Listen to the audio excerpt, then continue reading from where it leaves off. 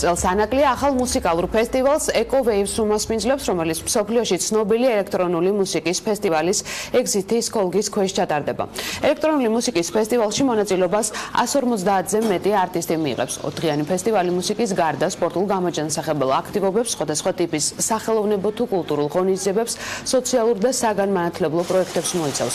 ბილეთების გაყიდვა უკვე დაწყებულია. ეგზიტის ფესტივალი ანაკლიაში, რომლის მხარდაჭერითაც ღონისძიება იმართება 2014 წელს ევროპის საუკეთესო მთავარ ფესტივალად იქნა დასახელებული. რაც შეეხება ანაკლიას და განმხორს ზაფხულის სეზონის მოსამზადებელი სამუშაოები უკვე დასრულდა, გაიხსნა აკვაპარკი შესაბამისად კურორტი დამსვენებლების მისაღებად მზად არის.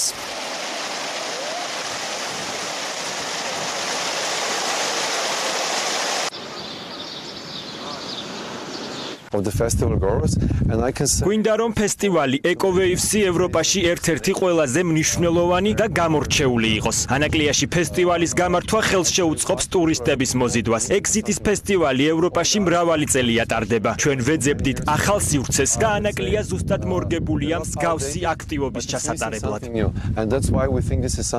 23 აგვისტოსიდან 26 აგვისტოს ჩათვლით 4-დღიანი ფესტივალი გაიმართება ჩექინ-ჯორჯიას ფარგლებში.